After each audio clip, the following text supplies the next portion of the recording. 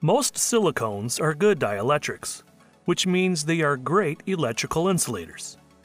Along with dielectric strength, there are several related properties that determine a material's electrical characteristics. The goal of this video is to define these properties and their impact on device performance. The first property we will discuss is volume resistivity. Volume resistivity is the resistance of a material to allow electricity to flow through it. It is the opposite of electrical conductivity. Volume resistivity is measured in units of ohm centimeters. Typically, silicones have volume resistivity values of 10 to the 14th to 10 to the 17th ohm centimeters. For most applications, good electrical insulation requires the volume resistivity to be above 10 to the 12th or at least 10 to the 8th ohm centimeters. In silicones, this property does not change significantly with humidity, water, or temperature exposure. This stability is far different than most other materials.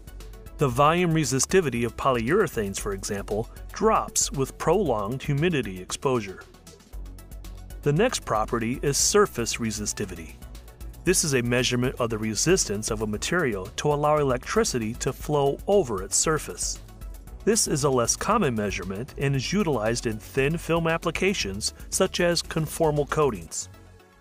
Values greater than 10 to the 8th ohms per square are typically considered acceptable. Dielectric strength is another very important and related property to resistivity, sometimes shortened to DS. This measures voltage where insulation fails and electricity flows through the material, also known as arcing. This property is also called dielectric breakdown voltage. Air, for example, has a dielectric strength of around 3 kilovolts per millimeter. Lightning occurs when the electrical charge in clouds overcomes the dielectric strength of air. Dielectric strength determines how thick an insulator should be between potential arc sources. Typical silicone values are from 13 to 22 kilovolts per millimeter, or 330 to 550 volts per mil, or thousandths of an inch. Like resistivity, silicone dielectric strength values are much more stable to environmental exposure and cure conditions compared to most organic materials. Dielectric strength values increase when a material's thickness falls below a few tenths of a millimeter. It's important to be aware that not all TDSs disclose test sample thicknesses, leading to inaccurate comparisons between materials.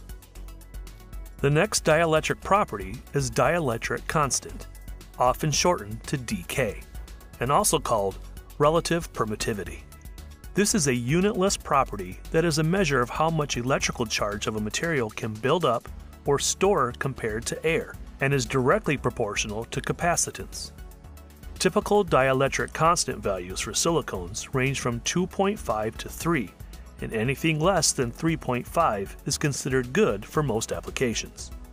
dK can vary with electrical frequency, and therefore it is common for TDSs to show values at 2 or more frequencies. Another common dielectric property is dissipation factor, often abbreviated as DF. This unitless property measures the energy loss the material causes when it is in an electrical field. It is particularly important in very high frequency applications, such as in the pathway of radar emissions. Typical dissipation factor values for silicones are less than 0.001 at frequencies below 1 GHz. Like dielectric constant, this property can vary with frequency, and values at 2 or more frequencies are typically shown in a TDS.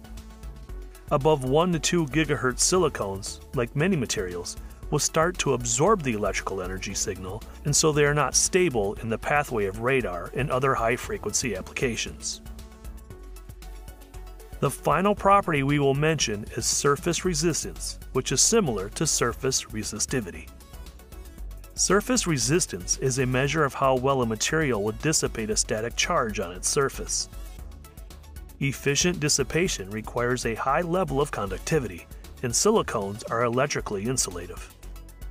Because silicones are insulating, static charges can develop on their surfaces. Dow makes silicones with electrically conductive fillers that can eliminate surface charge. That covers the common dielectric properties reported for silicones. These properties show that silicones are very good dielectrics, or very good electrical insulators. Silicones also maintain these great properties over very wide temperature ranges and environmental exposures, especially compared to many organic alternatives.